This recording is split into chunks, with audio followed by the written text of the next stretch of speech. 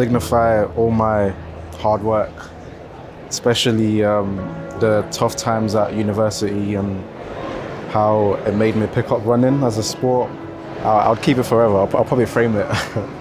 It meant a lot to me. Being handed the t-shirt at the end, for me, will be a huge accomplishment for having done it again for the third time, 10 years older than the first time I did it, and running in memory of my dad and also many other people who've been affected by cancer. So yeah, it'll be huge. This means everything to me. I mean, my mum was diagnosed in 2011, so I've been pretty much her carer before I went off to uni. So it's going to mean a lot.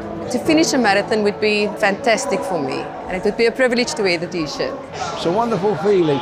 You can't put a price on the feeling, but it's good. If you haven't done it, go and do it and see what it's like.